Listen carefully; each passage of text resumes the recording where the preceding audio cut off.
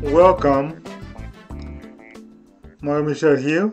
Today's topic is the fanatical mind, part number five. So we're gonna begin right into the story. Turn away from the negative side. Counsel to a minister. So to all the ministers out there, let me say this one also applies to you because it's for the minister, like people like me as well. Let's see what we can learn from that part as we begin. If you could see the result of always occupying the negative side as you have done for years to a greater or less extent, you would have a better understanding of the words of the Savior recorded in the 18th chapter of Matthew. The disciples came to Jesus with a question, "Who is the greatest in the kingdom of heaven?"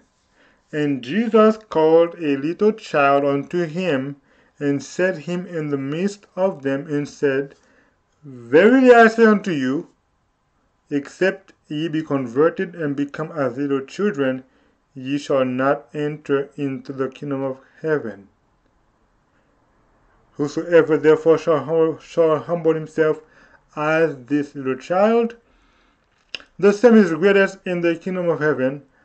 And whosoever shall receive one such little child in my name, receiveth me. But whosoever shall offend one of these little ones which believe in me, it were better for him that a millstone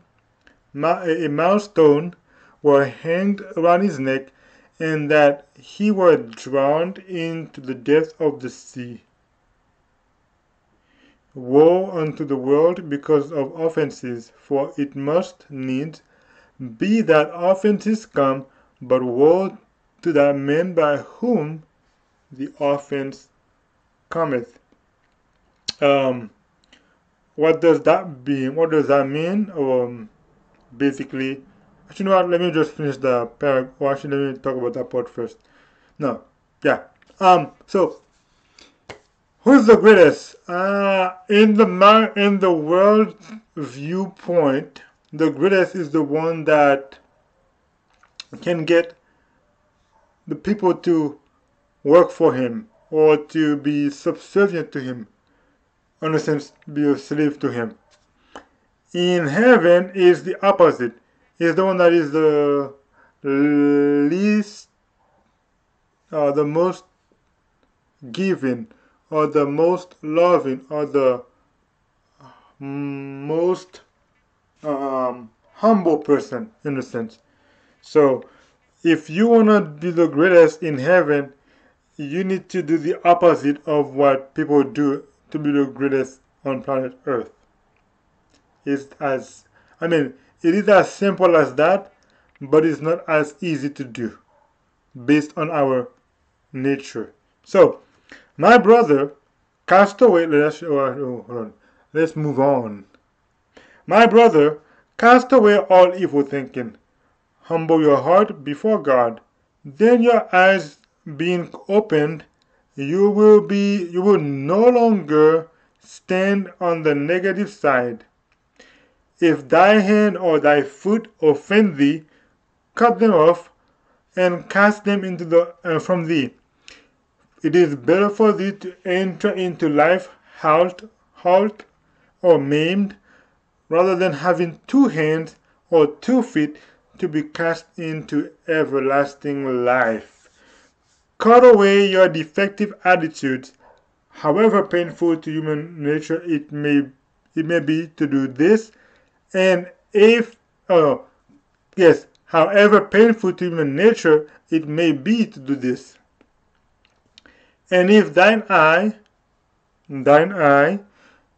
so sharp to see something to criticize or oppose, offend thee. Now, the Bible didn't say that part, she added that part on into it. So basically, the Bible actually says, and if thine eye offend thee, pluck it out and cast it from thee. It is better for thee to enter into life with one eye rather than having two eyes to be cast into hell fire. And in French, we call it, a person with one eye, we call it borgne. Borgne. Yeah, it's kind of weird to say it.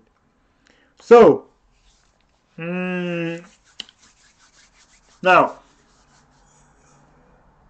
I think if we were to take this literally, then we would all be walking or not walking because we would have no more feet, no more legs. We would not be able to touch because we had no more hand. We would be blind because we've seen, we've done so many wrong things already that even before the age of 5, okay, let's say the age of accountability, so that at age 12. By age 12, after the first day of your birthday, you probably already did something bad with your hand, or bad with your foot, or bad with your eyes. You would have already lost all of them at that age, in a sense. But we know it is not actually literal. No, it's a figure of speech. It says basically, if you're gonna lose eternal life because of a bad thing, that a bad habit. Remember, we are talking about the fanatical mind. Remember what we just learned earlier in chapter 4, defective hereditary habits or tendencies. So those are the things that are Jesus basically referring to as your right eye or your right hand or your foot. It's not literally your foot, your eyes, but it means the things that you want to keep into to yourself that will cause you to lose eternal life. He wants you to throw those away. Yeah. Now, could Jesus make sure one of your hand gets cut off literally so you can be saved? Yes, he can do that. Is he gonna do that? He might not. He would not want to, but if that will save you forever, then maybe he might do it. I don't know. You would have to ask him. Don't ask me because I don't know what he would do for me either. So, there you got it. Let's see. Let's keep on going. Okay. So, faith overcomes negativism. Oh. Now, what does that actually mean? Negativism and faith. It's not talking about being negative in the sense of saying something negative about an event or a place. No, it's more of your way of thinking. Okay, your way of thinking can be negative, that it doesn't help anybody. Now, I'm not talking about people that are speaking truth, because if you're speaking truth, then it can be negative. If you're speaking facts, then it's not negative. Somebody may not like it, but it doesn't mean it's negative. Okay, so don't get that part twisted. Negativism means you don't think anything is good. You don't think you can make this one. You don't think you can get there. It's not like people telling you the truth and you being offended and say they're being negative. No, that's truth. So I wanted to make sure you guys get that part right. Okay, so we shall have success if we move forward in faith. That means you are not thinking anything bad. You will not be thinking, okay, Lord, I can get victory over sin. I can get victory over this kind of sin. I can get a victory over this kind of attitude. That's what we are talking about when it comes to faith and negativism. Don't forget that. We shall have success if we move forward in faith, determined to do the work of God intelligently. We must not allow ourselves to be hindered by men who love to stand on the negative side, showing every little faith. That's, yes, and what I just said earlier is exactly what it is. Remember, what was it called? Remember the story of Peter? When Jesus said to Peter,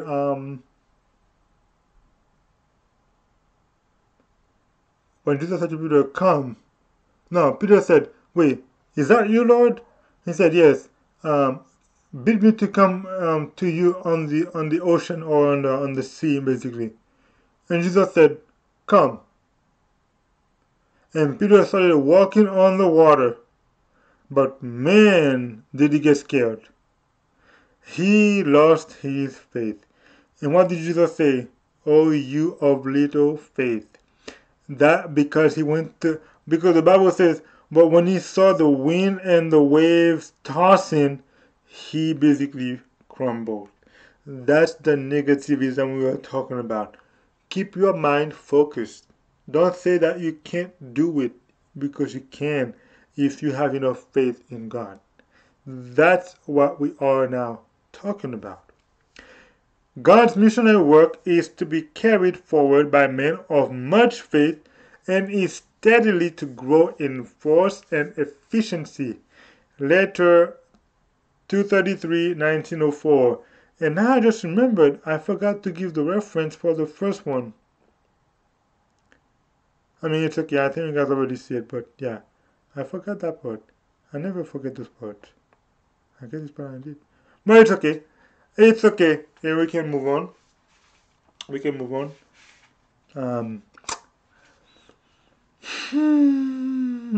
Let's see. I don't want to keep this way too long, so you might be wondering why I'm. It's because I don't want that to go long enough. Let's see. Okay, we have time still. We still got some time. The peril. Yeah, let's go right here actually. Ooh. That was that. Faith overcome negativism, and here we are into this. Yes. The peril, yeah, okay. The peril of individual independence. Let's see.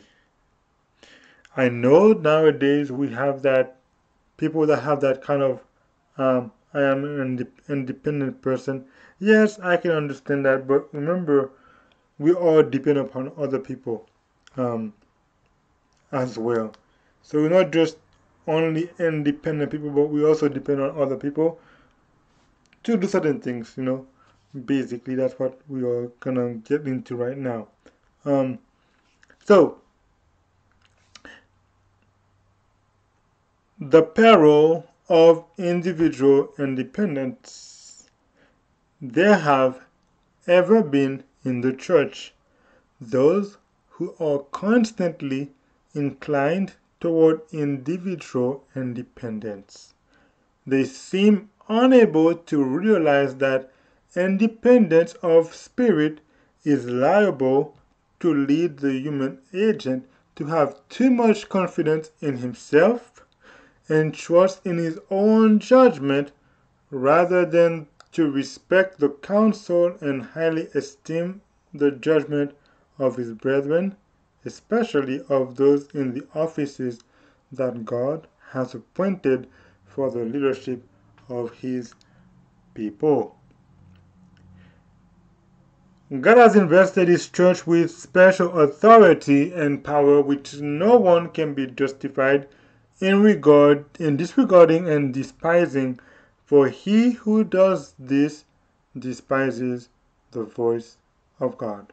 The Acts of Apostles, on page 163 and 164, and page 164. That's the year 1911. Actually, yeah, that makes sense because that's when she was writing the book. That's when she was about to write the book, The Real Controversy. Yeah, that's right. That's a good timing actually. Yeah, that makes sense.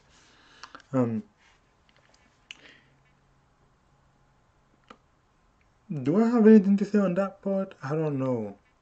I don't think so, because that one is pretty straightforward.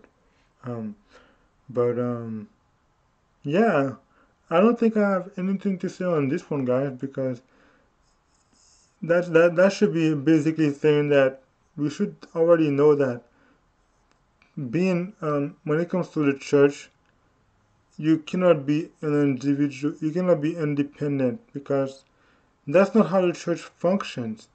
Even Jesus Christ wasn't independent when he was on the earth. Why would people think they can be independent when it comes to the matter that regards God? Satan is powerful more than any of us human beings. Only God can actually beat up Satan. So if we don't come together, then in the mindset of Jesus Christ, then there is no way we gonna survive. So yes, that makes sense. I mean, yeah, that makes sense. That it is a peril to have individual independence. Basically, that makes sense. Yeah. So I think that's it for today. Let me see. I kind of want to do the last one or this one. Yeah, okay, I'm gonna do those two because no, that one because it's pretty short. All right, guys, I'm gonna stop right here into peace found in cherishing meekness. Oh, blessed are those in the who are meek. No, blessed are the meek in spirit. Blessed are the meek. Yeah, blessed are the meek. Blessed are the meek. For they shall be, for they shall inherit the kingdom of heaven. Blessed are the meek. That's Matthew chapter 5. The Beatitude 5, yes. So yeah, there, when you become meekness, when you look for meekness, you will find peace. That is true. That is actually totally true. Yeah, I can see that. Now, we're gonna end with this one. The soul finds rest only in cherishing meekness and lowliness of heart. The peace of Christ is never found where selfishness reigns. Basically, Jesus Christ is not even selfish. So if you think you're gonna have peace by being selfish, you got it wrong. The soul cannot grow in grace when it is self-centered and proud. We talked about it in another video. I might put a card on the top that mentions that Proverbs chapter 6, um, 6 things that the Lord hates, yea, 7 are an abomination. And the first thing was a proud look. Ha ha, a proud look was the first thing. So, what does that mean? Being proud and self-centered will never get you peace. It'll give you trouble, for sure. Jesus assumed the position that men must take in order that the peace of Christ may abide in the heart. Those who have offered themselves to Christ to become his disciples must deny self daily. If any man wants to come after me, let him deny himself and pick up his cross daily and follow me. Yeah. He must lift up the cross and follow in the footsteps of Jesus. They must go where his example leads the way. Letter 28, 1888. Well, I'm not gonna say anything on that part because it's pretty straightforward, basically. So, um, yeah, yeah. I think I'm gonna stop right here, guys. Yeah, I'm gonna stop right here. So, this was again, Mario Michel. Don't forget to like, subscribe, and hit the bell on the top. Is it top or top? Either one of them on my YouTube channel. And don't forget to follow me on Facebook. It is at the Open Veil TV.